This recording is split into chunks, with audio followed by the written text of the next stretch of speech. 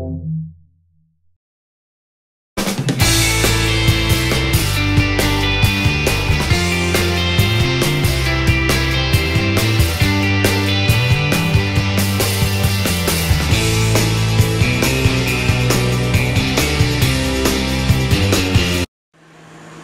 up, guys? We're about ready to install the Coleman Mach Bluetooth ceiling assembly into our Airstream Basecamp. So we'll take a look at the pieces and parts here, and then we'll start the install. Alright, so here are the parts, and what we're actually going to be doing is installing this bad boy, as you can see here. So this is going to give us a couple options with our air conditioner that came stock with the Airstream Basecamp. Now this works on any now you have to pair up your serial number to make sure you get the right assembly, but this adds some Bluetooth controls, so now you have a digital readout. And also what's actually cool is this adds some down vents, so the air conditioner will actually blow down on you versus just the ends, which usually hits the back and the front of your RV. So this will give you some options here when you're sleeping, since normally these AC units are above the bed, to actually blow down onto you as you sleep. And again, this gives you Bluetooth controls, so you don't even have to get up if you're just using your phone or your tablet or whatever. You can connect to this and control your temperature. This also is equipped for the HeatStrip. So again, you're going to want to check your model number on your existing unit to make sure that you pair it up and get the right Bluetooth assembly for your model. And again, this is the Coleman Mach Bluetooth ceiling assembly. And shout out to AirXcel and Coleman Mach for sponsoring this video and providing this Bluetooth assembly for us to install. We'll flip it over, and as you can see here, Climate is the app. It is available on the Google and the App Store. RV products based out of Wichita, Kansas, AirXcel. Again, the app. Additional features: this is a 12-volt DC power supply included. Air distribution fan can run continuously or cycle off. So that's something that you're going to get with this. Replaces existing 8009 series non-ducted ceiling assemblies, and it is HeatStrip ready. And that's not available on cool-only ceiling assemblies, so make sure you know that. Pop-out retainer grills, which is easy access to washable filters, which is already there. And again, low profile, and omnidirectional levers, which is direct conditioned air downwards into the interior in any direction. Closed to direct air forward and aft. So there you go. You've got some definite options with this guy, and looking forward to installing it. Again, most of the pieces and parts right here. A little baggie. This little power supply. This here. This is a piece that actually vents the air down. You're going to need to actually be able to circulate the air down into that, because right now you don't have something that does that if you were to tear off your assembly. So all that stuff is what we're going to install. So we'll get that working, and we'll be back and show you some examples of the Bluetooth Coleman Mach assembly. Alright, here during install we have gutted the piece in here, and you can see what comes stock. So we'll be replacing that guy right there, and probably replacing this with the piece that came with it down here. So still in progress. Alright, so we ran into a little problem installing the Bluetooth assembly. Got it all installed, and it was working fine on high cool. And then when I would swap it down to low cool, it would trip the breaker, which was completely confusing, because if you're going to trip the breaker, you'd think you'd be tripping it on high cool versus the low cool. So doing a little research, now again, here's like the part we pulled out. So this is the original piece, all right? A lot of the original parts I just left in there. I did not actually have to use a lot of the new pieces and parts here. As you can see, a lot of the screws, I just reused them. The face plate here, I didn't have to take it out. I just reused the one that's in there. I just left it, actually. I didn't have to take it out. So you can reduce the amount of work that you need to do. So this is the piece, though, that gave us a little problem. this here is your controller. This has got your Bluetooth sensor, and this is how you control high cool. So actually you turn it on, it's like low fan, high fan, then it jumps to high cool, and then you jump to low cool, and I think there's heat in there too somewhere. The minute you push this and hit low cool, I mean, it kind of smelled something weird, and then it tripped the breaker. So didn't know exactly what was going on. So I took a picture of the circuit board here, and I started zooming in on my phone to try to determine, like, is there like a solder joint or something that's not right. And you try to go down this list, this row here, and it should attribute to like low fan, high fan, yada yada yada. And so you can kind of find the low cool circuit, and I determined that right here it looked like the circuit was broke. Now there's a capacitor here, this is the high cool. Why wouldn't there be a capacitor here? Yeah. So I went back to the box, and sure enough, this was damaged in shipping. There was a capacitor in the bottom of the box that probably should have went here.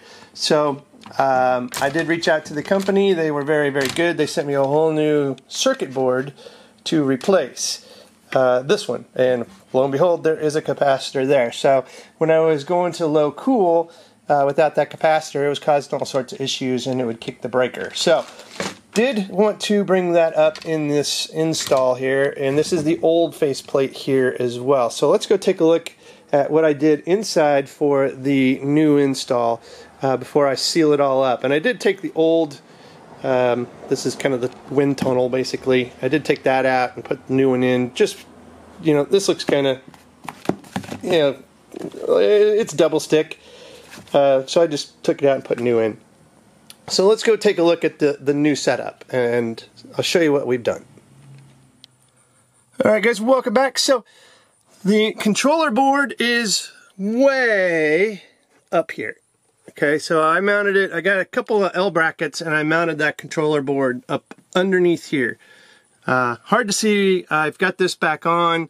I do have the screws right here. Now, where did that bad board go? Right here. This is what it looks like. Look at that. There are two capacitors, the low cool circuit right there and the high cool circuit. This was not too easy to get out because they had hot glued all four corners to the circuit board.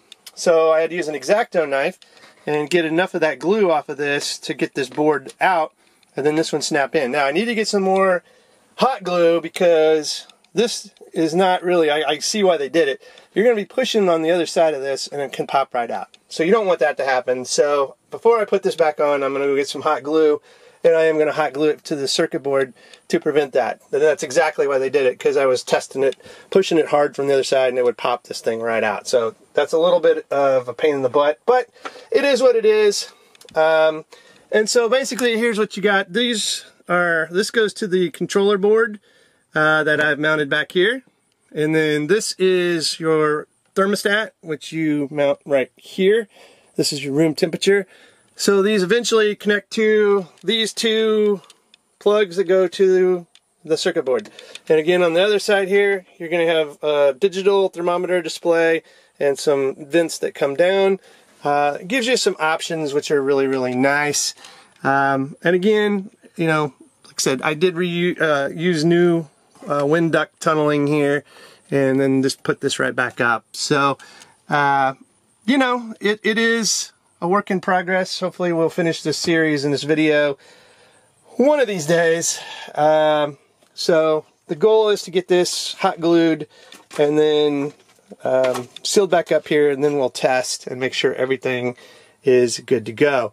So anyway guys, this is the installation again of the AirXcel Bluetooth assembly, the Coleman Mach version, as we continue to battle issues with multiple things here. And again, this is not something that you know, was wrong. It just was damaged in shipping, and somebody broke off that capacitor. So does cause problems with no capacitor there on the low cool circuit. Anyway, we'll be back hopefully with a working version so we can demonstrate the Bluetooth app and everything else. Alright guys, welcome back. So, pardon the noise, but it is hot in here, and I do have this running for purposes to demonstrate. So the Bluetooth assembly is in, as you can see. It does look pretty much like the original, except for it has a electronic thermostat here versus the little switch on and off, and it gives you some of these air directional vents, which is awesome because that comes straight down on the bed, which is just amazing if you're laying in bed right here taking a little siesta or trying to sleep at night. So that is phenomenal. I really do like that. So let's look at what this gives you. Obviously it gives you a readout. You can tell what the temperature is and you can adjust it up, down. And then also you've got your mode, so you can switch between all the different modes. And this also does give you the ability for it to not run constantly. You can put it in an auto mode and it will go on and off versus running all the time. That may be very helpful if you're running on a generator of some type. So you can actually save some generator power and gas or whatever by kind of limiting when this runs. In the old mode, the compressor goes on and off, but the fan always runs. This one, we could actually have it turn all the way off and on. Now, some people won't like that because they like the ambient noise, the white noise that's always going on, drowned out sounds in the campgrounds or in the boondocks or whatever you're doing. So, you know, and then you don't have to use it. It does give you the ability to have that auto feature. So that's a part of it. The other piece is, it is a Bluetooth assembly. So it gives us an app, Coleman Mach. There you can see. Current temperature is now down to 77 degrees and it's on cool high.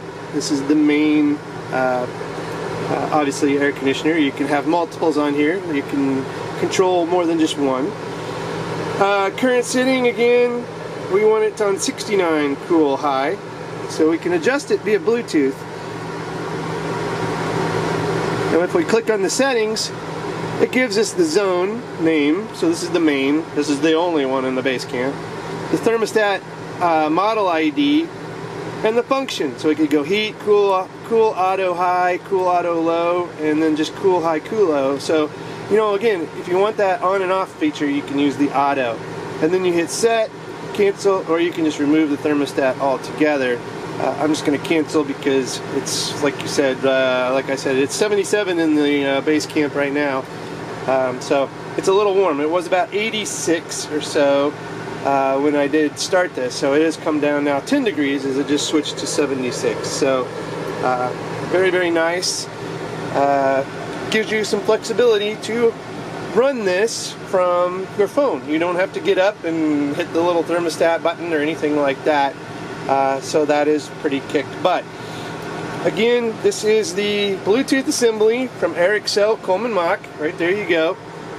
Make sure that you get the model number of the one you have down in your actual RV, and make sure that you go out and you see which type it is. You just want to make sure you get the right assembly for your model, and so that's exactly what I did to make sure that I've got the right one. And again, apologize for the noise. The install, pretty straightforward. Again, we did have that little problem with our circuit card that got damaged in shipment and the capacitor fell off. But that was easy to replace. This is actually the circuit board is what's right behind this. And when I went to low cool, it would trip the breaker.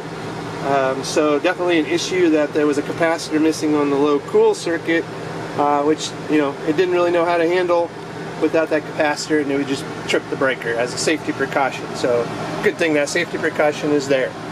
Anyway guys, this is the Coleman Mach Bluetooth assembly.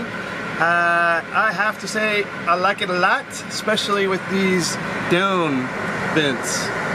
That's probably my favorite of this at all. This is up and direct air down versus having to go to the front to the back.